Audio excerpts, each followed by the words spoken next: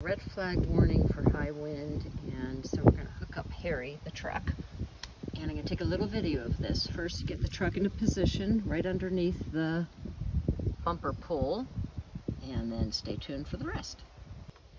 First thing we're going to do is lower it onto the truck going counterclockwise, whatever. All the way down, takes quite a few rotations until you hear it engage. Then I usually take my foot to push that in. All right, I pushed it in with my foot, which I was not able to film at the same time. And then this lock goes down. And then we're going to put the pin in. Sometimes I have trouble with this for some reason, which is all the more reason why you want to have the truck hooked up in advance. Okay, pin is in. Then we're going to hook up the chain with your first cross.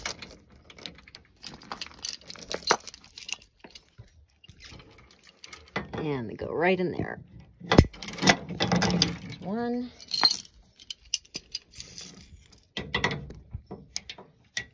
Sometimes I get my thumb caught.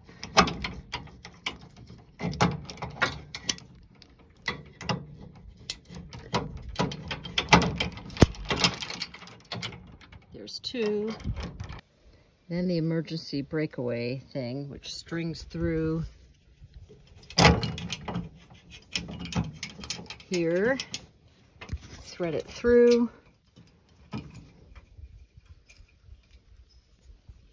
And hook it back on to itself. It should have some slack. And also these chains should be about 3 inches above, 3 to 5 inches above the pavement. Then it's time for the electrical.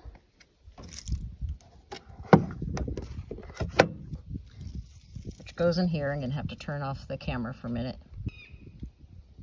Fairly self-explanatory, and then when I turn the truck on, I make sure that the lights are working. Now we need to remove the block and make sure this is put up all the way.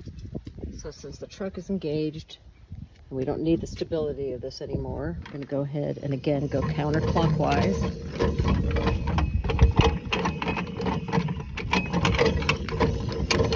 Until it's all the way up, which takes a while.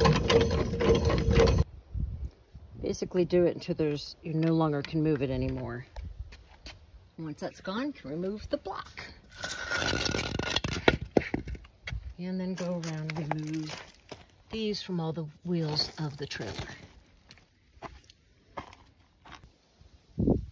Okay, then we are ready to roll.